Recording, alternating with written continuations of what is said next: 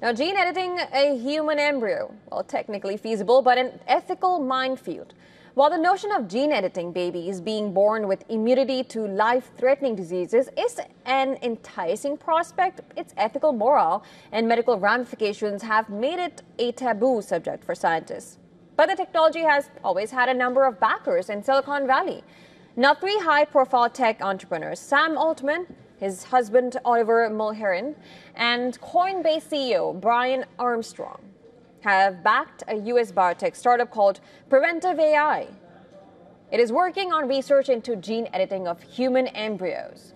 The company says it's hoping to show through its findings that it can safely create genetically edited babies, and claims that the goal is to eliminate hereditary diseases by editing embryos before pregnancy. In a recent blog post, founder of Preventive AI and gene editing scientist Lucas Harrington, he announced that the company has raised $30 million in capital from unnamed private investors. Well, if accurate, this would make it the biggest investment in controversial technology.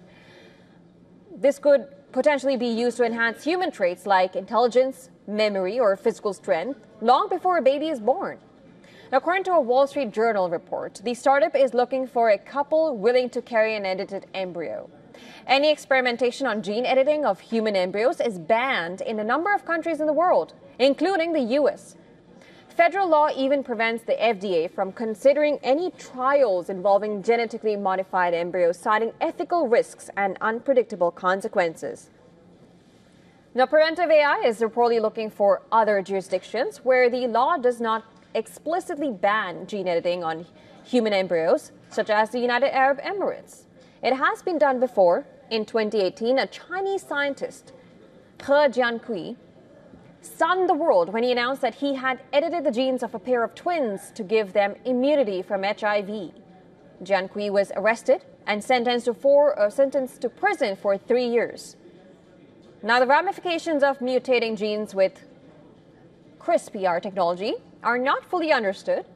Genetic modifications are passed down through generations and can potentially create a lasting change to human physiology. In Jiankui's case, scientists who studied his research found that he had not created the exact mutation associated with resistance to HIV.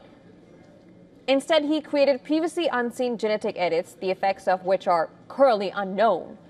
Well, it sounded like a story straight out of sci-fi novel. The trouble is that we don't know whether the final creation will be Frankenstein or Superman.